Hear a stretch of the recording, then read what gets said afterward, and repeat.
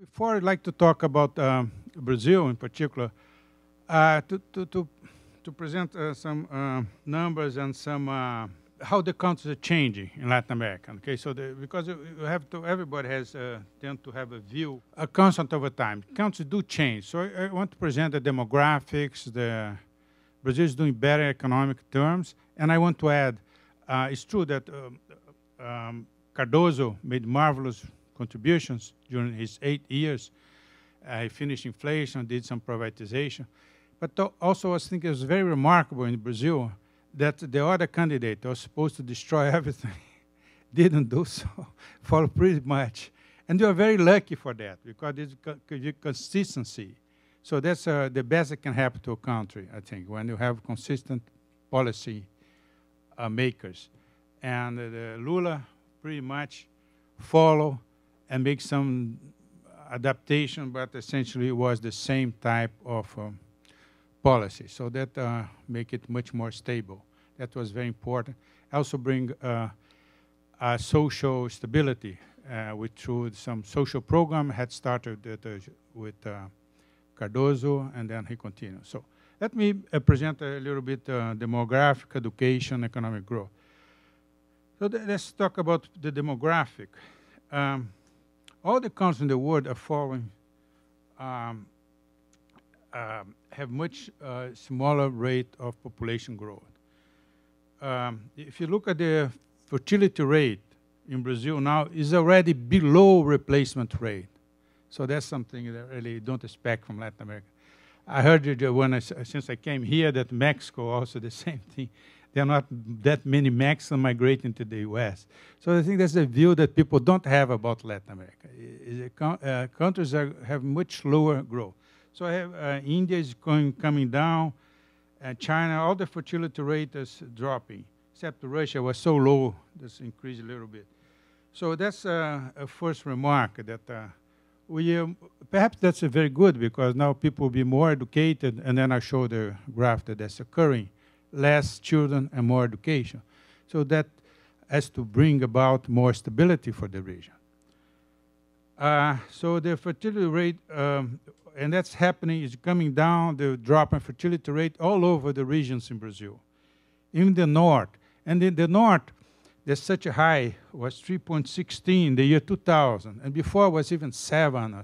And that had lots of pressure on the forest because lots of deforestation comes from the big, but also from the small landowners. Some demographic pressure brought deforestation. The demographics sharply dropping, both the fertility rate and both the immigration to the region. So that's very good. The Northeast also, there's another source of poverty in Brazil, and the fertility rate now is 2.2, essentially 2. So it's already close, being below the reproducing rate. So there's a drop in population, even in the Northeast. Nobody would imagine that. So it's a different view that you have, bringing much more hope for social stabilization. Another thing that distribution of income, that's a marvelous thing that happened in Brazil. If you look at the this size of population, the top the top 90 the wealthiest people had that 50%. The top 10% had 50% of the wealth in Brazil. Now they have 44%. So that's a consequence of education, of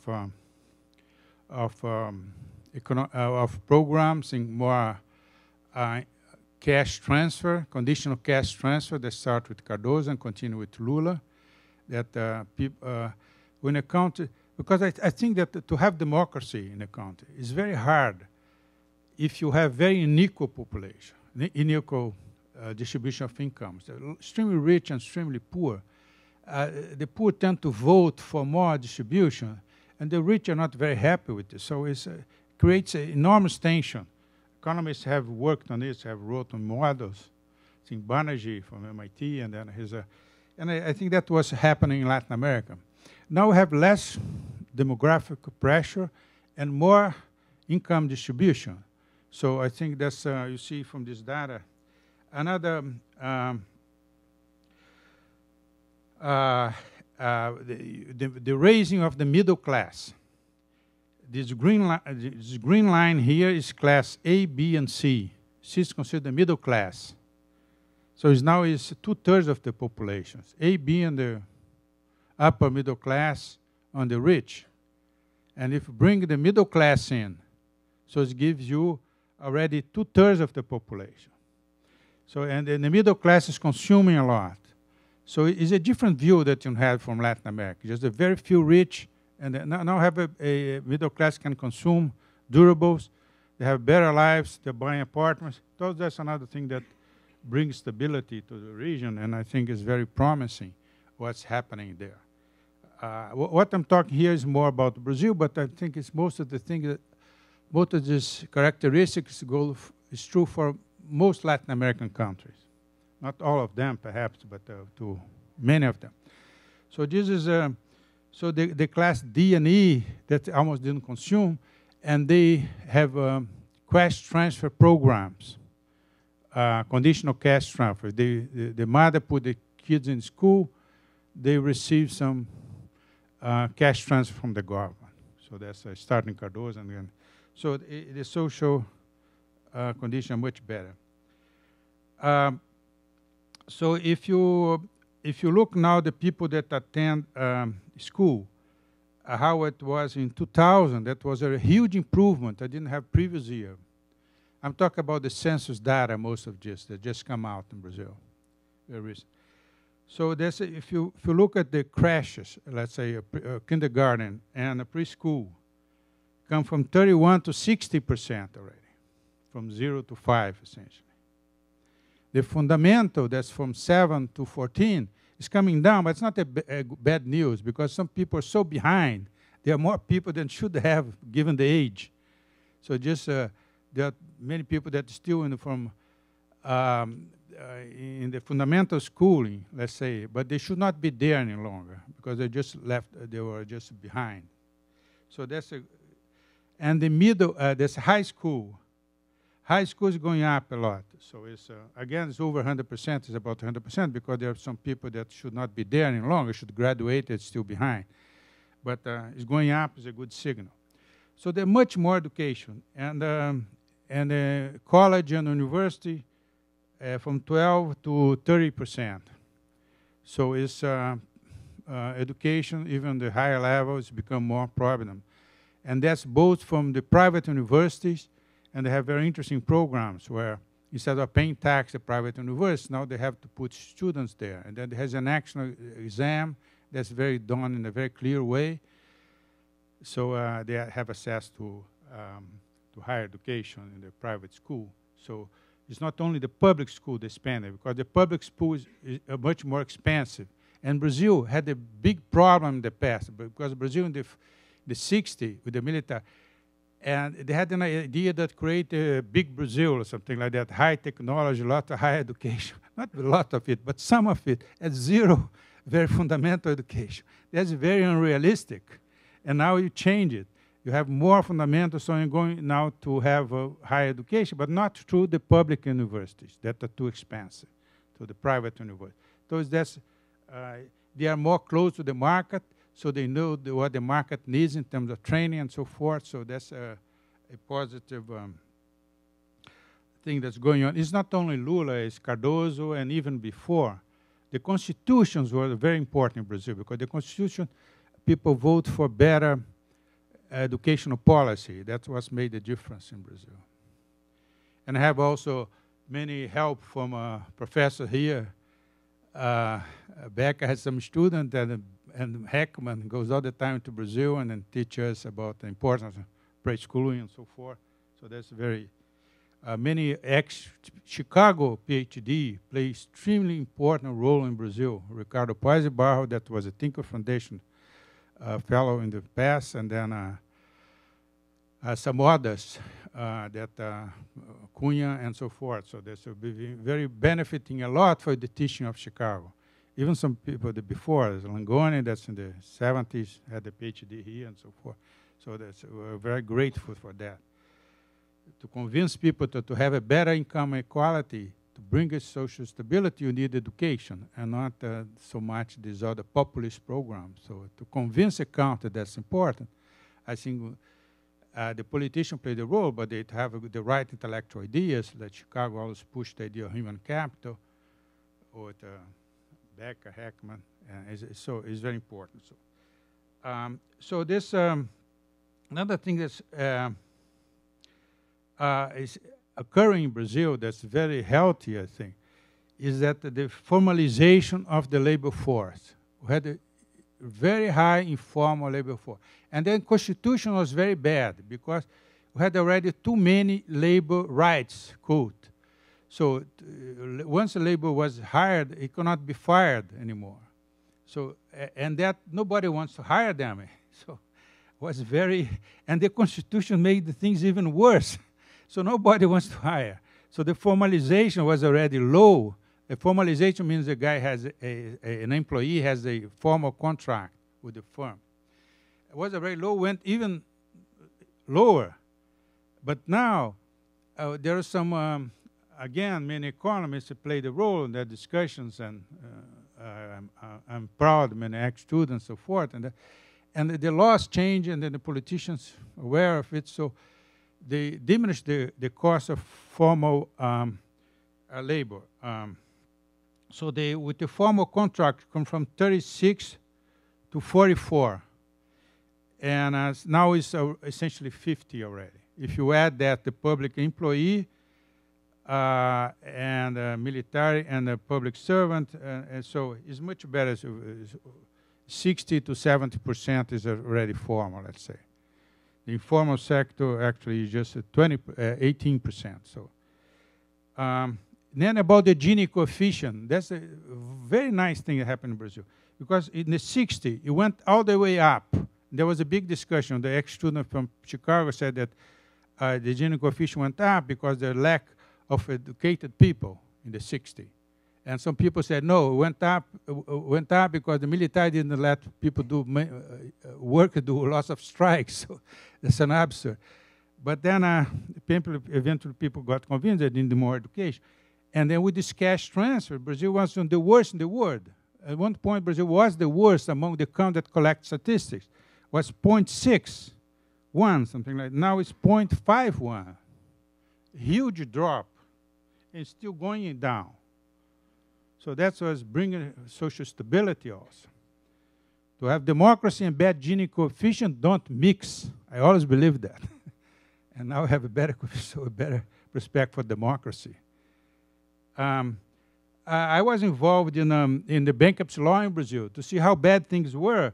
The recovery rate doesn't show up here. It's not because I don't have the statistic, because the peak cells is essentially zero. And it was worse than every country in Latin America.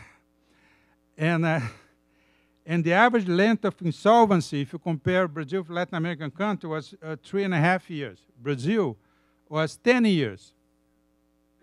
So these are doing business, data from the World Bank. And that's the 2004. And then we work with a group of people that I was very happy because at least I was working very highly mathematical, default, and so forth. The president of Central Bank, Arminio Fraga, my friend and my ex-student, Verlang, said, oh, Luis, you don't have anybody else. You have to go and do it. So it was very nice challenge, and then it worked out very well. I had lots of lawyers also, but the economics played a part of it. So I stopped working just mathematics and was doing this practical thing. And then, and there's another Harvard data here, but the credit in terms of GDP went way up now, much more credit. And some people attribute to that the higher growth that you have now.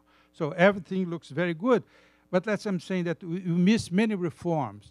And I think that we're going to a crisis period. Brazil is growing less now, and many countries having the problems in the world. And I think I just talked with the journalist 2 days ago about it, a big interview.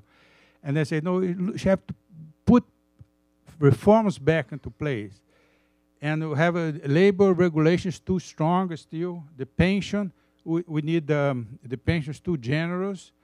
It was an improvement recently for the new employees for the public sector, but it's still mainly the people can retire very early, mainly the woman, and it's too early. And then also there is anybody that gets married, so there is also false marriages for people getting married in the 80s and just because the person inherited the pension. There are lots of distortions.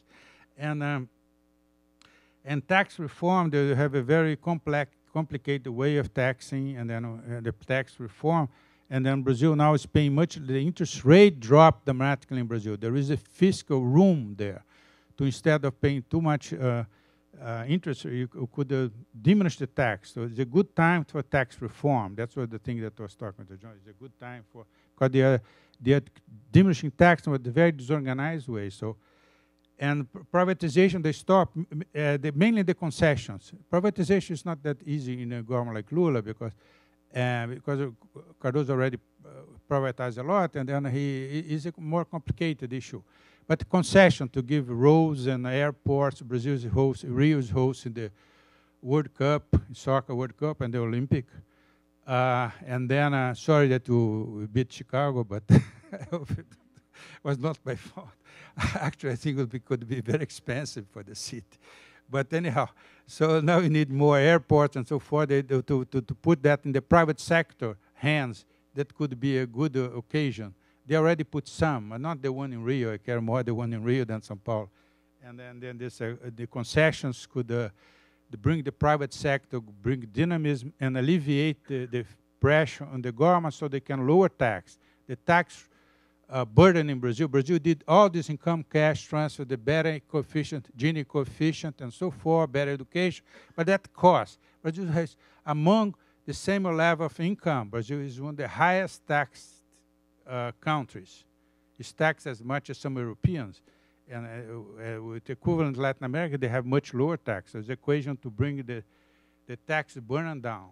And if you do this concession, the government doesn't have to do this big investment, because the big investment always brings some corruption. And that's another big problem in Brazil that stall. They end up not doing it because Brazil has a very strange situation, because they're extremely, very sophisticated way of checking corruption. One of the best in the world. The press, federal police, there is the judiciary. So many, everybody, so smart people, they did this public employee. One thing that Brazil has is to become a public employee, there's a big competition. So you bring lots of smart people, they check all the corruption, but the politicians still do lots of it. You have to decide it. Either you hide it more, and I hope that will not be the case, or then you diminish. But one of the diminishing is privatizing the concession for the airports, so I think that's time to do it. I think my time is up, so. Thank you.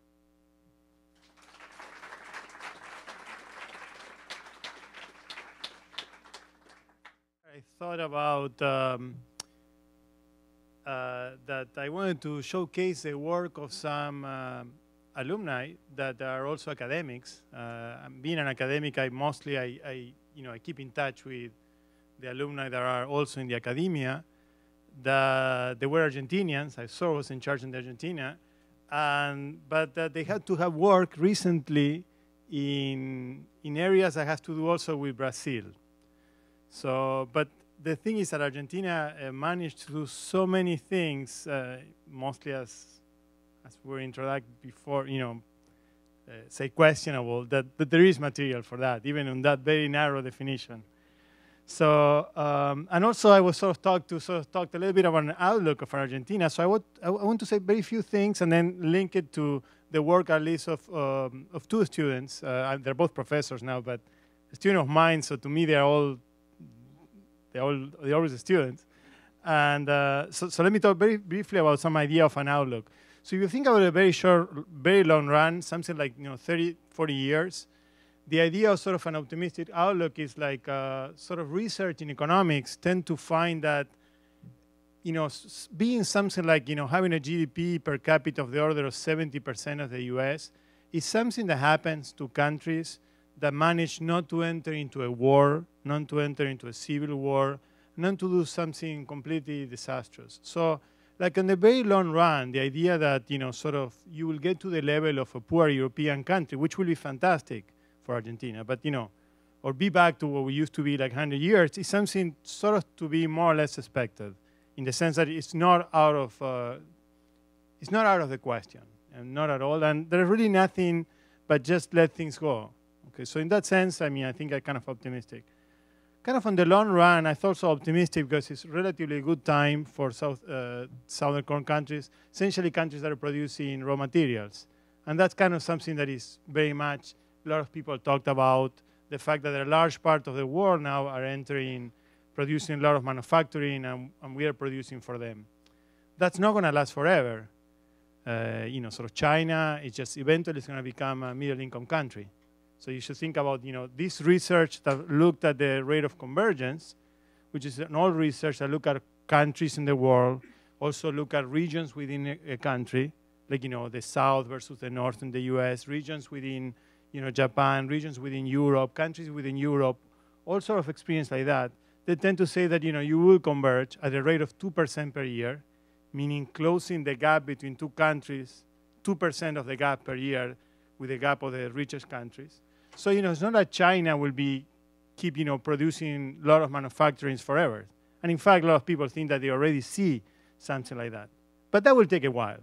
So, you know, this is a good time to be producing soybean for Argentina and also from Brazil.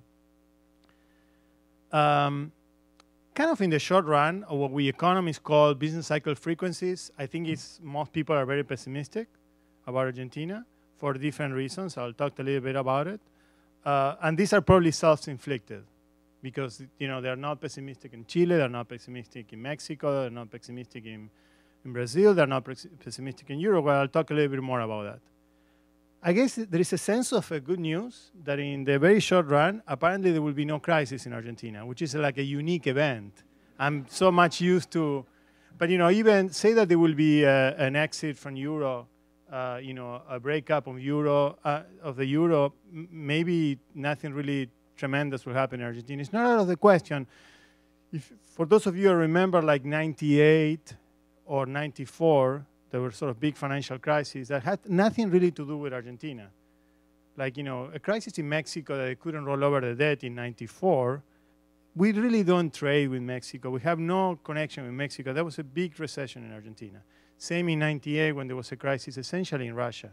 So this financial crisis is sort of hard to think about what the effects will have, but the consequence of the default that Argentina had in the past is that now we cannot borrow, so we really are a bit cut off of the world. For good, I guess it's not that good, but it will have the advantage probably that will not be that severe, the repercussion of, you know, if there's a breakup of the euro.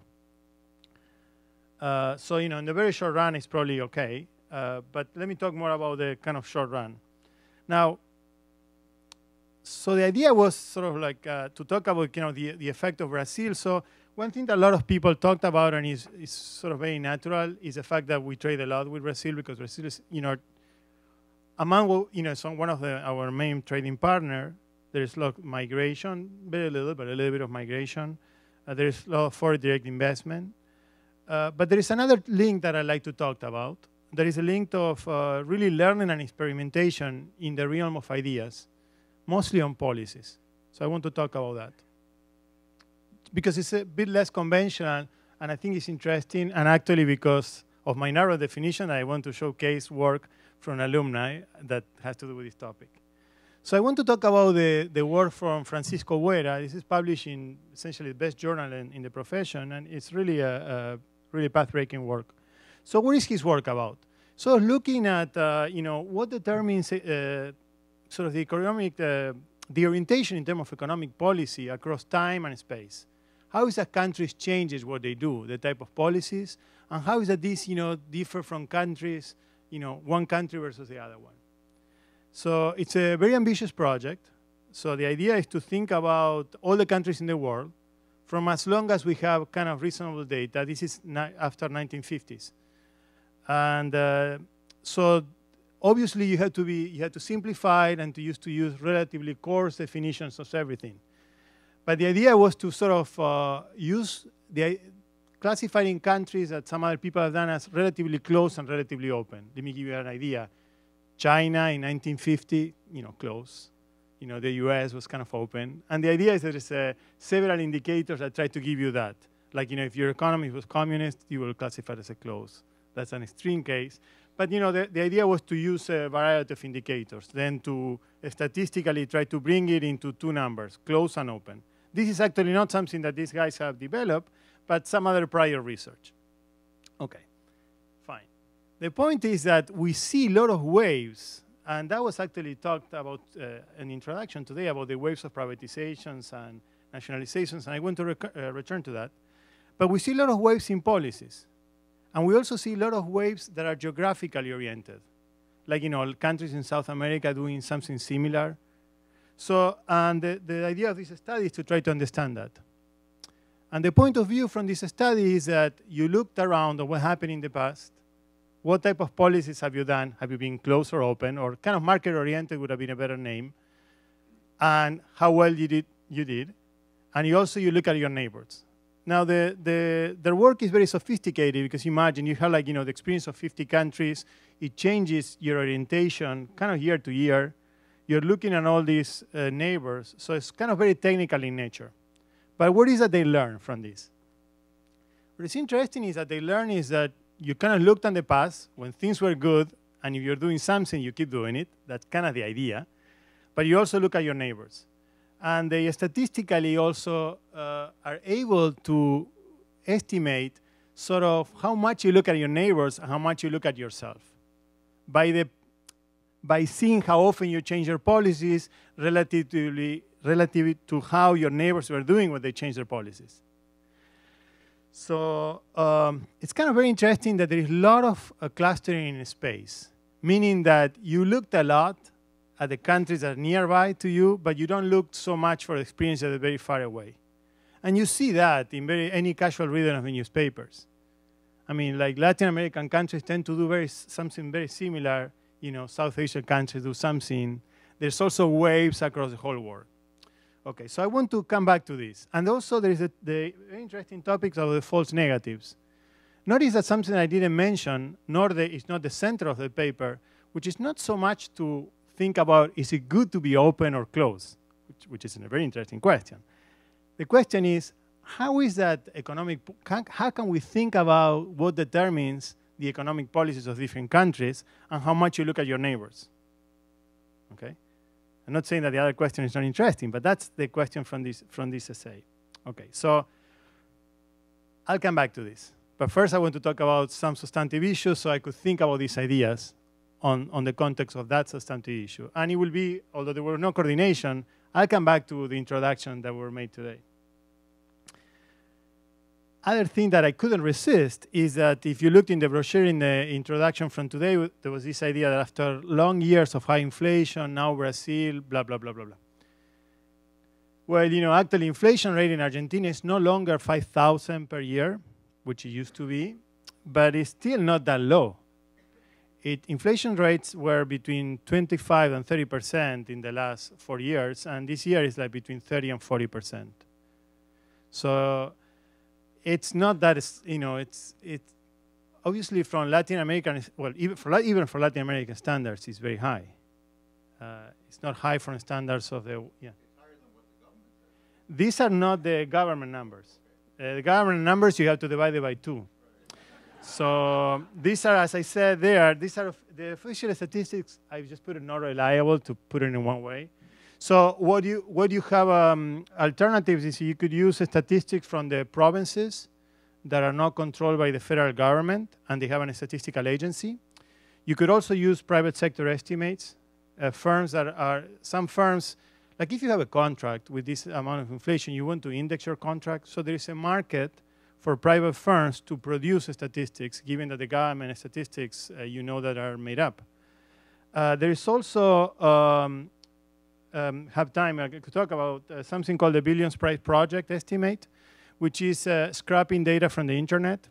So you go to all the vendors that publish data in the internet through a computer program, you get the data, and you get like daily estimates of inflation.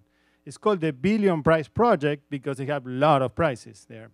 And it was not the point from this, but given your question, if you look at that this is done for many, many countries. And if you looked at that, they give you very accurate estimates of what the statistical agencies estimate as inflation for all the countries but one.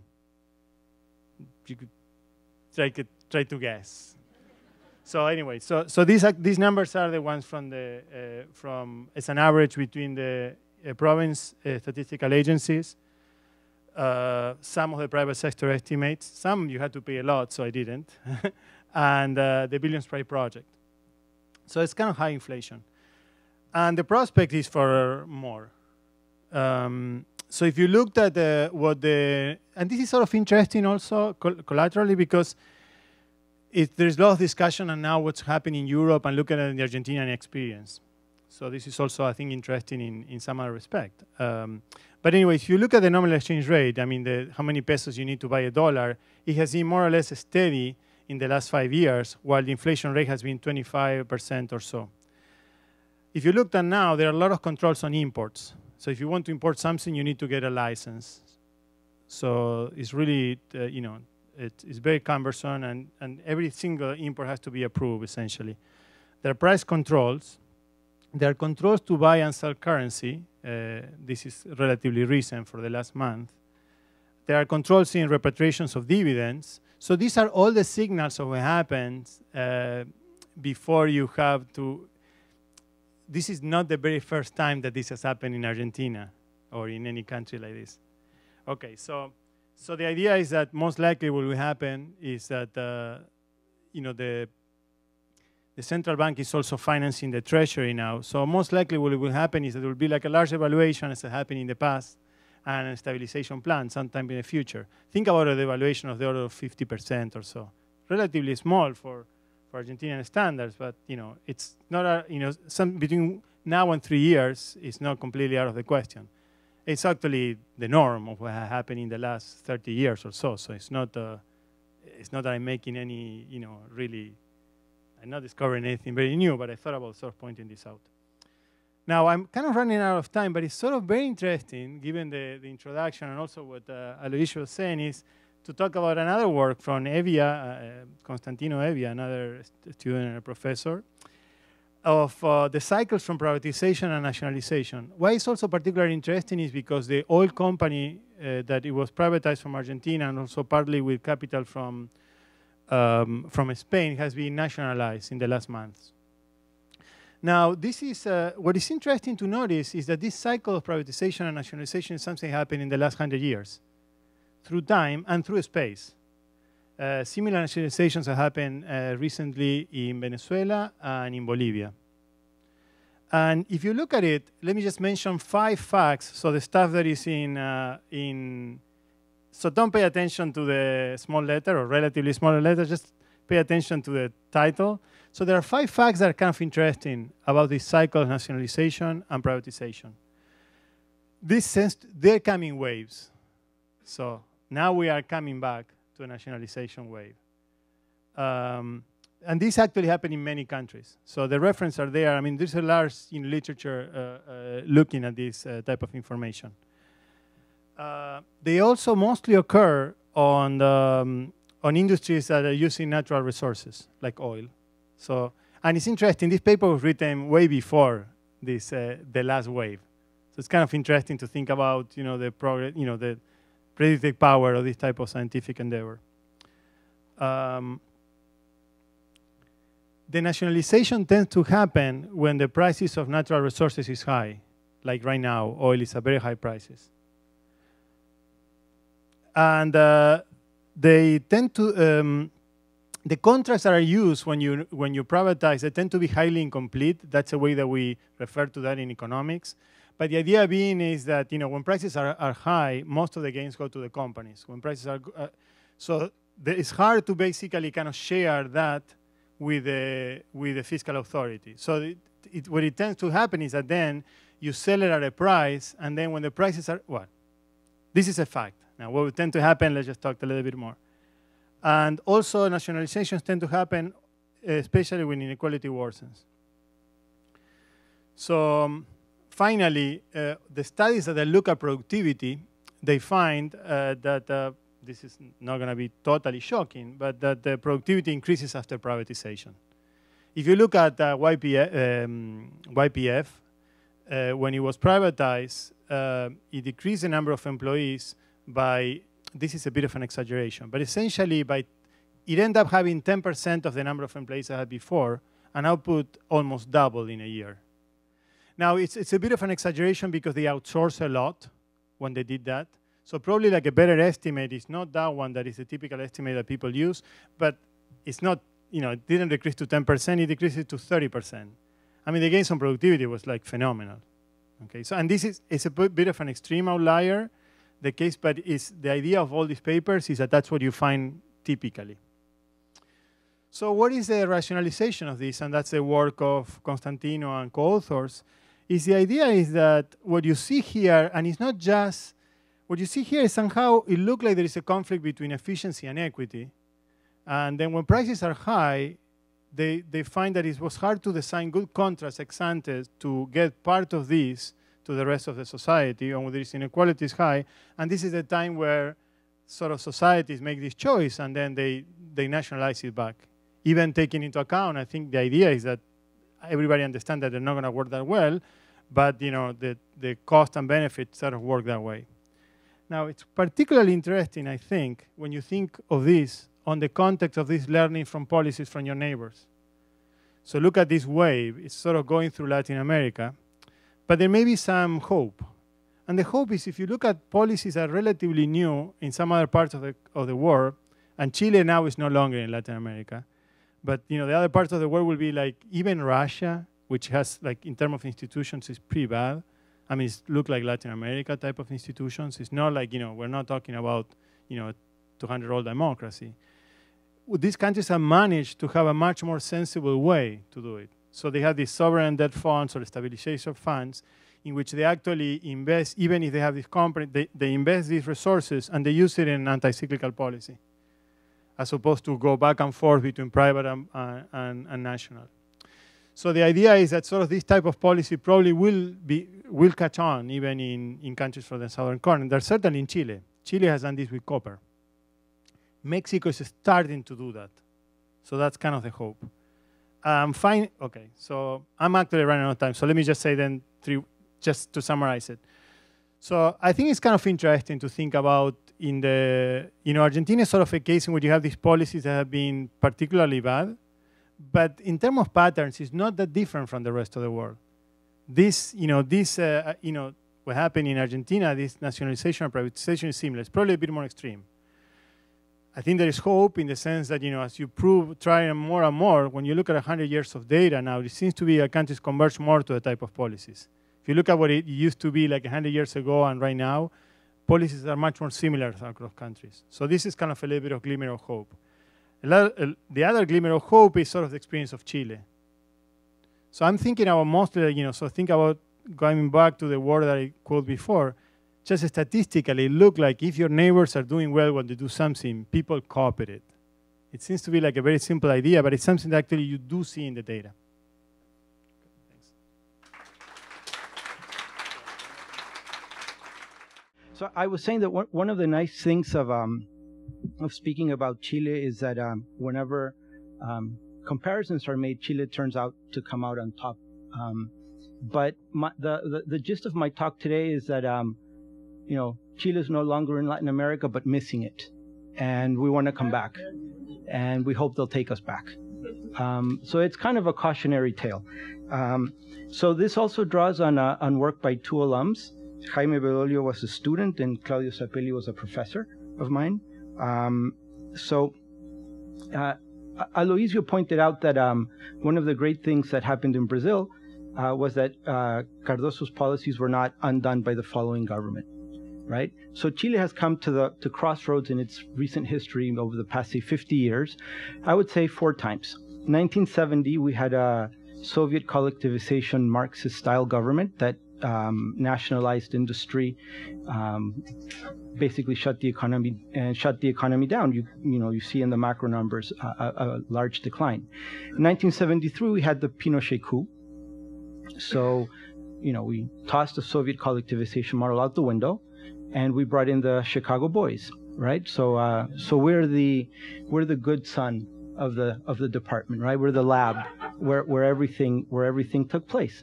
And the reforms that were implemented read like a microeconomics textbook. You know, start page 1, work yourself all the way through the end, and that's exactly what we did. So we focus on privatization of firms and activities. Wherever the private sector can have a role, we assign it to it. We allow it to take it on. We like incentives in the private sector and the public sector as well. We have an environment that encourages participation and investment in all relevant services, open markets, both abroad and within the country. We pursue competition and decentralization, although there are a lot of improvements that can be done in that regard. Okay, so then 1988. Oh, sorry. And so the major reforms that were put in by the Pinochet government were the introduction of a private pension system, which has worked very nicely. The riskier funds have had a 9% return per annum since about 1980 when it was implemented. Health is a mixed system in which there's a lot of private. There's a private insurance system alongside the government-run Auge plan, which we'll come back to in a little while. We have a voucher system in education. We have had labor laws with a variety of different levels of flexibility over time, and that's one of the cautions. We started out really flexible, and over time we make them a lot more rigid. Okay, and this results in lots of very high unemployment rates, especially for the young and disadvantaged. Okay, and then the capital markets are open and deep to a great extent because initially the pension funds could only invest in Chilean equity. So a lot of the money went away from consumption to savings into the capital stock. Okay, so let's set the stage for the current state of the Chilean political economy. I think this graph here represents the best and the worst of Chile. So if you look at focus on the Gini coefficient line, this is taken every 2 years since 1990. In 1988, the government, which was one of the crossroads that we faced, was when Pinochet left power, the government had the opportunity to basically take all of the reforms that the military government had put in, the ones we just saw, toss them out the window and start anew, including a new constitution. There was a very extreme group that wanted this to happen. But they didn't. They chose to work from within the model, and I think that decision turned out to be a good one, and I think the numbers pretty much support that. So if you look at 1990, Chilean per capita GDP was about $4,800, and 20 years later, it's about 14,000. Okay, so the growth rates are there at the bottom for you to see. So it's a very, very strong growth spurt that actually started in 1985. Okay, but look at the Gini coefficient. The Gini coefficient doesn't move. It's 0.57, and it's pretty much the same regardless of what policies the government pursues. Many times, the government has explicitly slowed down growth to redistribute better, and that has not had an effect here. So, you know, in the news, so coming a little bit more closely, to today, the big issue in the news in Chile has been the protest for high quality and free education. Right? Now, at Chicago, nothing's free, right? So all we have to wonder about is who pays, right? And this has brought about also, they've put tax reform on the table. Now, of course, tax reform, not to cut taxes and spur growth, tax reform to slow down growth and spend more on education, okay? So if you look at, ooh, that's a bad graph. Well, don't worry about the numbers. Look at the shape. Look at the shape of the graph. The graph is very similar to the distribution of income that Aloisio put up, right? So here you have the top 10% on the right, having a substantial per capita income. It's about $7,000. The numbers unfortunately got botched in the transfer, but that's about $7,000. Okay, and then it's proportional, so it cuts to about 2,500 and then keeps going down. Okay, so if you look at the Gini coefficient over time, this is another sort of example of stability in distribution. Okay, and this puts it in context to where Chile tends to be. So where we are with our friends Brazil, right? A little bit worse off than Argentina, but very far away from Canada and Spain and some of the Western European nations. Okay, now. Let me mention briefly, so I made this presentation available, and I have the stuff on pensions and health and whatnot available if you want to take a copy. I'm going to talk about education because it's the one that's been in the news, okay? So in 1981, we put in the new education reform. And what this did is it opened up the education sector to private capital, both at the high school and elementary school level, as well as in universities, okay? And the objective was to increase enrollment rates, okay, to allow schools to compete in terms of the curriculum they offer their students, okay, and to establish better opportunities for all Chileans, regardless of wealth. This was actually put in the law, okay? So we created the voucher system much in the way that Milton Friedman recommended, okay? So the first effect that we see from 1981 to 2010 is this big switch from the public schooling to private subsidized schools, the voucher schools, okay, with about the same proportion of the population participating in private high schools, okay? So coverage is actually pretty good. Okay, there's another beautiful graph here. These are not so much fun. So school attendance, for example, if you compare to 1970, this is the time when Allende came in. But basically everybody's wrapping up high school, right? There's some dropouts, okay? The 20th percent lowest income in the population is completing about up through junior year in high school, okay? So coverage is not a problem. Oh, I'm sorry. The first one is 1970. The second column is 1990. And then the last column is 2008 with a smattering of years in between. Okay, the real problem here is quality and expenses, right? So if you take a look at the at this graph, which puts the OECD countries, and it puts the test score on the vertical axis and expenditures by student, right? So we're spending substantial amounts of money, and we fall below the standard, right? So this is a quality complaint that the student movement has had over the past maybe year and a half. Okay, so here's another example of how we fall short to the OECD countries in reading. So if you look at the government statistics, everybody's literate, but reading comprehension levels are very low. So people can read, but they don't understand what they're reading, right? So this is sort of the challenge for us, right? Is to continue to improve this. So we've improved over 10 years, 40 points, but we still fall about 50 points short of the OECD countries. Now we understand that the OECD countries are countries that have been on this growth track for a lot longer than we have. So, you know, we like to look up and compare ourselves to the big boys, and we fall short, unfortunately. Okay, so there's a little bit more about that. Now, the system itself still has some rigidities, right? So in 1993, this is, again, post-Pinochet era. This is the second government of the center-left coalition that took power, created this thing called the teacher statute, okay? So basically, it gives tenure to high school teachers and elementary school teachers. So you can't remove teachers for bad performance, okay?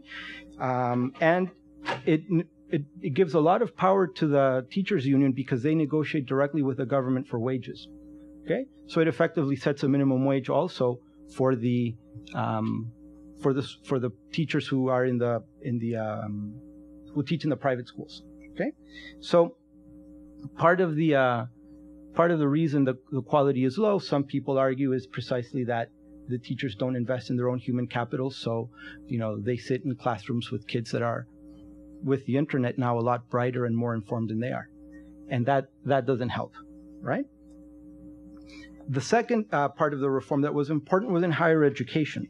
So Chile now has the standard, you know, what we would consider here a state university that receives, which are pretty much funded by the Chilean government, and some large private universities that receive large subsidies, like Catholic University, which incidentally is a school that has sent historically, it's a Chicago boy factory in Chile, right? They study there, they come here, and then they go back. So if you notice, the red line is enrollments in the traditional universities. There are about 1 million students. And then the blue line, the light blue line that comes in second, are the for-profit universities that were founded as a result of this law in 1983.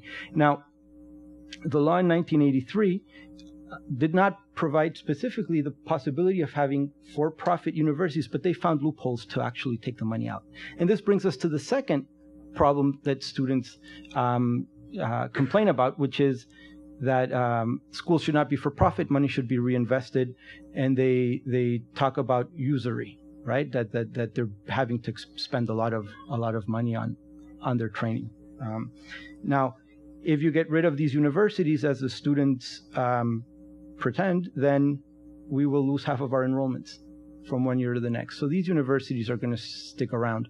The issue is, how are we going to design the laws that ensure that that part of the money that is made is reinvested into the schools?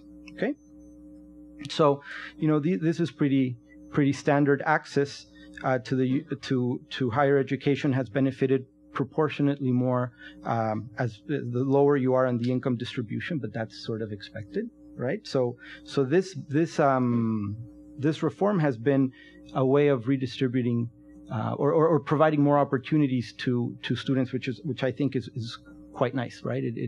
Human capital acquisition is an engine of growth, and in that regard, Chile is doing very well. Okay, so here's our student conflict, right? This is 200,000 students marching down the main street in Santiago, and the lady with her back to the camera is Camila Vallejos, the very stunning, very beautiful student leader that has been in the news. She should have turned around, I agree, but unfortunately she didn't. So there's also 2 handouts for you to read if you would like, that I provided outside. There's an editorial that Mary Anastasia O'Grady wrote in the Wall Street Journal about a month ago. That is a direct criticism of her role. And then there's an Economist article that lambasts the Chilean president for what he's done. So in an effort to be even-handed, since we're all academics here, you can see both sides and you can choose which one you like more. But now I want to present to you a slightly different view of the inequality situation in Chile, right? So the Gini coefficient operates on all the population. So in that regard, it's a measure of stock. So it includes the inequality that is inherent in the population as a result of policies that were undertaken in the 50s and 60s, right?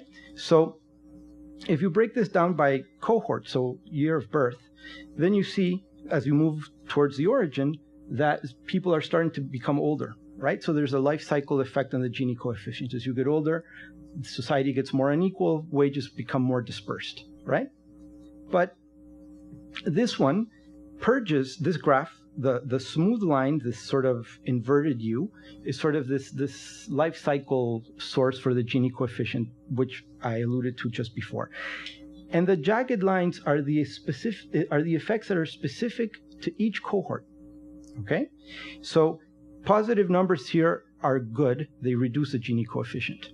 So if you look at the effects, at what those cohort effects are, right? That means that the Chilean Gini coefficient for the people who were born in 1980, so who are about 30 today, is about 6 points lower than what it would have been if we just looked at the Gini coefficient.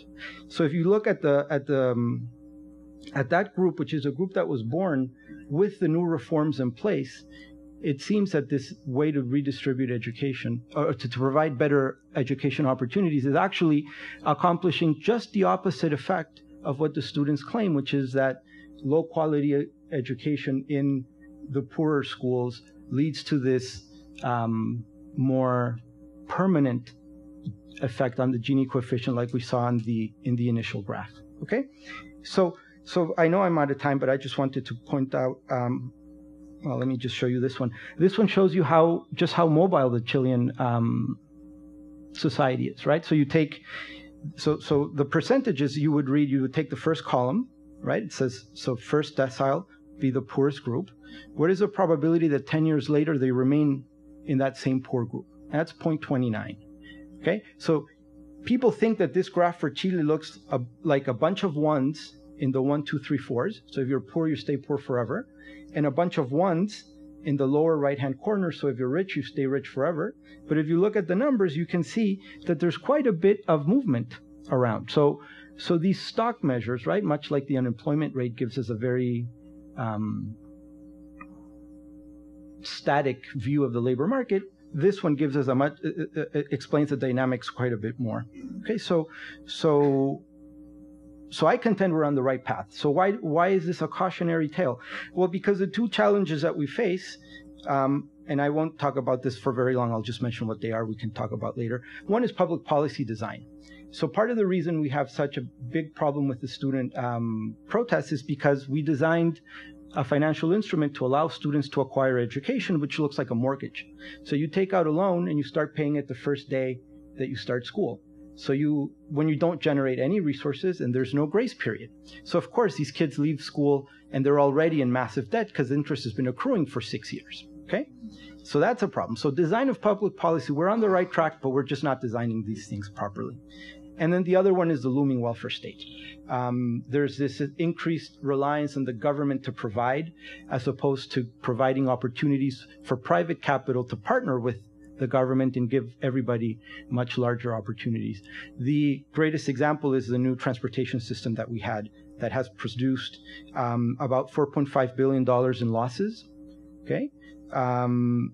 They just decided it had to be state provided, so let's just bite the bullet and take the loss. Of those, 3.3 billion are straight losses. The others are transfers to the rest of the country to convince them to use the tax dollars to foot the bill. Okay, and to put that in perspective, it would have taken 2.5 billion, right, to reconstruct all of the destroyed homes after the huge earthquake in 2010. So for us, that's a ton of money. So hopefully we can correct course, and even though we love our Latin American brothers, we can escape and continue to escape Latin America.